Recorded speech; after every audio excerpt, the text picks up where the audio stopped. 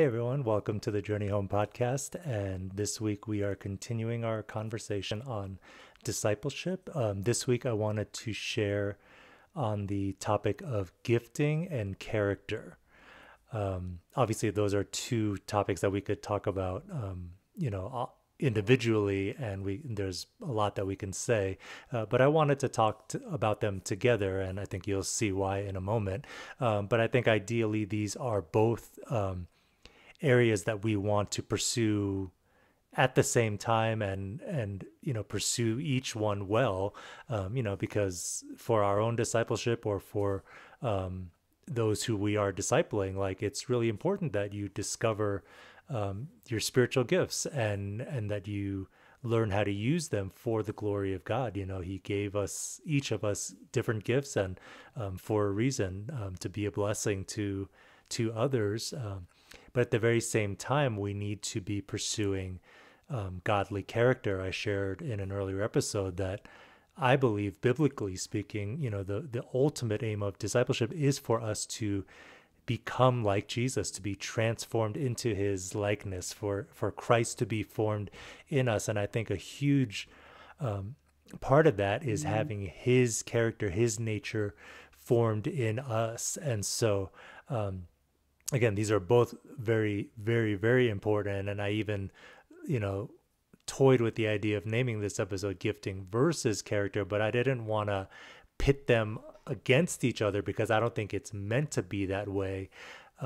But that being said, I think we as human beings have a tendency to pursue one at the neglect of the other. And I don't think it's meant to be that way, but I just think it ends up happening for a number of reasons. But it's interesting because, I was trying to really search through the scriptures and think of an example. And I was trying to think, is there an example where, there's a church or, just even a person who is warned or rebuked for, pursuing godly character too much and at the neglect of pursuing their gifts or, doing the works of the kingdom, right? And I couldn't think of one personally. I'm curious if any of you know of an example. If you do, let me know, because I'm actually really curious to see if there is an example. But I do see examples where we are warned, maybe not pursuing gifting over character, but we are definitely warned that it is possible to be operating in powerful gifts and at the same time lacking the character that God calls us to. So just to give you a few examples, Jesus in the Sermon on the Mount, what we know is the Sermon on the Mount, Matthew chapter 7, starting in verse 21, he says this: "Not everyone who says to me, 'Lord, Lord,' will enter the kingdom of heaven, but only the one who does the will of my Father who is in heaven. Many will say to me on that day, 'Lord, Lord, did we not prophesy in your name, and in your name drive out demons, and in your name perform many miracles?' And then I will tell them plainly, 'I never knew you. Away from me, you evildoers.'" And so that's an incredibly sobering warning. And the crazy thing about that is, these people are going to say, "Lord, we actually perform miracles. We cast out demons. We prophesied in your name." Like, many of us would consider that pretty successful. But Jesus says, "Away from me, you evildoers." And so, and I know some preach, because I think other translations, he'll say, "I never knew you." And so, I know that this often gets taught as, as a reminder or a warning that we need to have relationship above everything. And I agree with that. And I think that is a right way to teach it. But I think also, if we look back just a few verses right before he makes these statements, he's talking about false prophets, and the way he says we'll recognize false prophets is by the fruit of their lives. Now, fruit in some scriptures can be used to talk about, again, good works, or, ministry works, or using our gifts. There is a fruit that comes from that for sure. But I don't think I think it's pretty clear that's not what Jesus is talking about here, because if he was talking about that kind of fruit, it seems like they have that. But the other fruit that the Bible does talk about is the fruit of righteousness and the fruit of the Spirit, which is, love, joy, peace, patience, kindness, goodness, faithfulness, gentleness, and self-control, right? And that's not maybe all that godly character is, but I always start there for sure when I think of godly character, those fruit of the Spirit, and then probably add a few more things to the list from other parts of the Bible, but that is also the fruit that God is looking for from our lives. And so I believe, as Jesus is, sadly, tragically saying to these people, away from me, you evildoers. Again, it's not because they didn't pursue the gifts and do those works, but it's because they didn't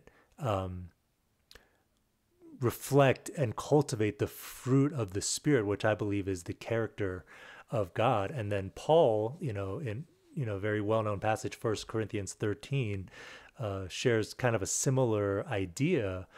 He says, if I speak in the tongues of men or of angels, but do not have love, I am only a resounding gong or a clanging cymbal. If I have the gift of prophecy and can fathom all mysteries and all knowledge, and if I have a faith that can move mountains, but do not have love, I am nothing. If I give all I possess to the poor and give over my body to hardship that I may boast, but do not have love, I gain nothing. And so, again, I don't think Jesus or Paul is saying, forget about the gifts, forget about, those kind of works. I don't think either of them would say that. I think we are to pursue that for sure, but we cannot pursue it at the cost of pursuing love or pursuing godly character. And Paul actually, in the very next sentence, or next chapter, says, follow the way of love and eagerly desire gifts of the Spirit, especially prophecy. So he's not throwing it away, but he's saying, as you're desiring these gifts, as you're pursuing that, you have to pursue love and to me, love is the ultimate characteristic of godly character. If you had to boil it down to one. Now, again, I think there are multiple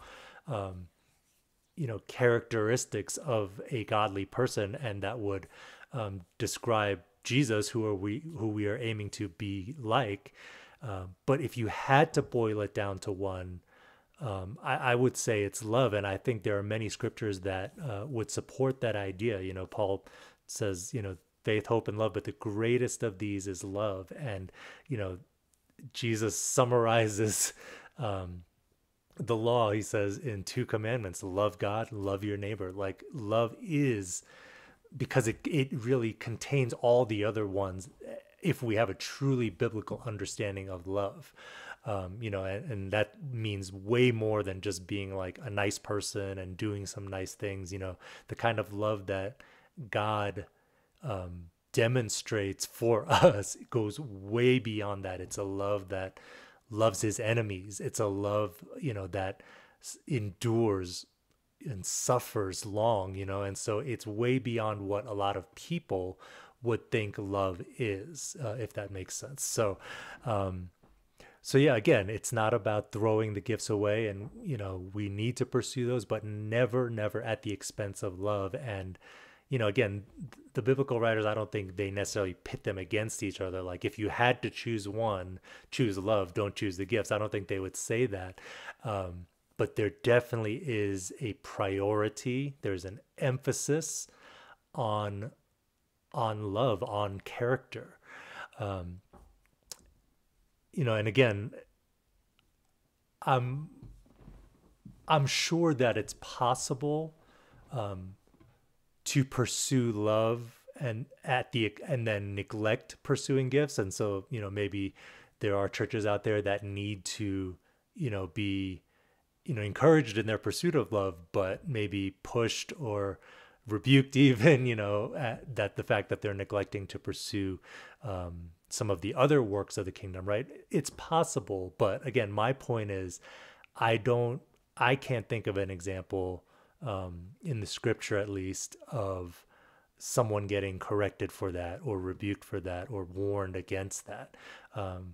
And this is just my opinion. I wonder, or my speculation, but I wonder if that's because, we do have a tendency as human beings, to pursue those kind of things naturally, right? Like we want to be productive. We want to do stuff for God. Like that is a normal thing. And it is a good thing. Now, obviously we have to, there's pitfalls we have to watch out for, but in and of itself, that is I believe, a God-given desire. But why I think character is so important is that will corrupt the very works that we're trying to do in the name of God for his glory, right? Like we can, pursue these things with the wrong motivation. We can do it and say it's for the glory of God, but really it's for our own glory, right? And so that's why I think the character has to go hand in hand and even be emphasized, possibly a little bit more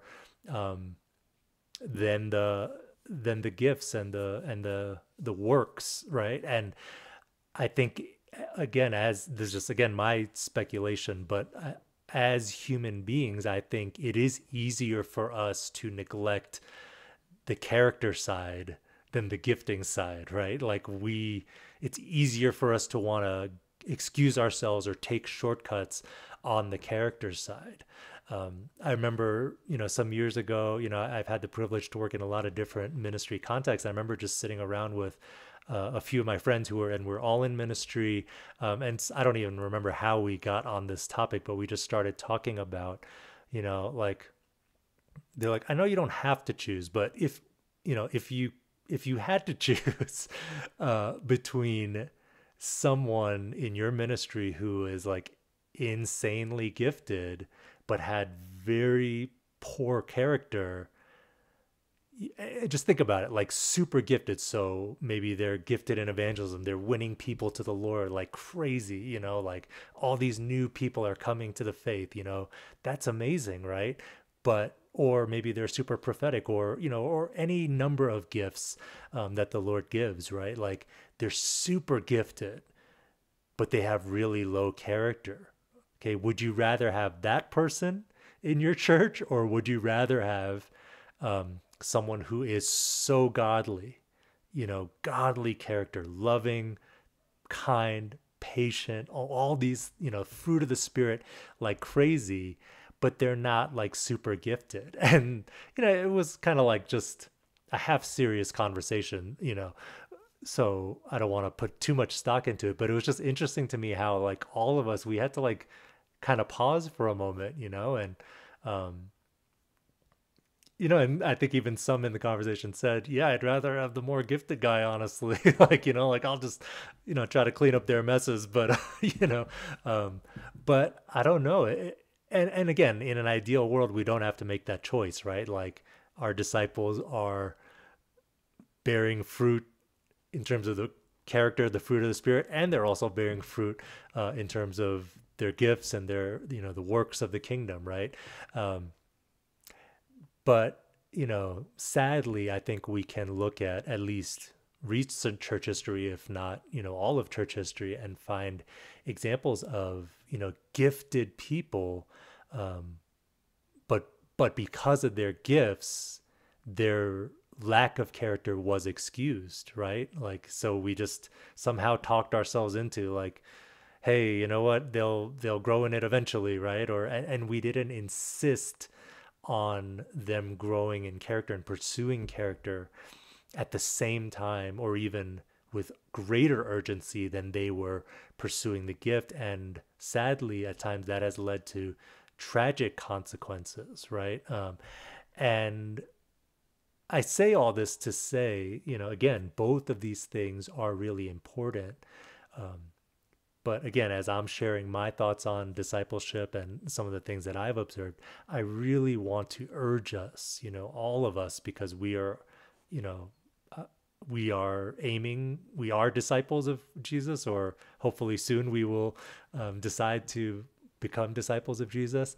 And we're all called to make disciples. And I want to urge us to not neglect um, character, character formation, and that's, again, that's more than um, just trying to be a better person, right? Like, it's way more than that. It's deeper than that. I'll share thoughts on that in a future episode, but we have to insist that our disciples pursue growing in the fruit of the Spirit, cultivating the fruit of the Spirit, not perfection, because we're going to stumble, and it is a painful process, which is probably why we prefer to avoid it if we can, right?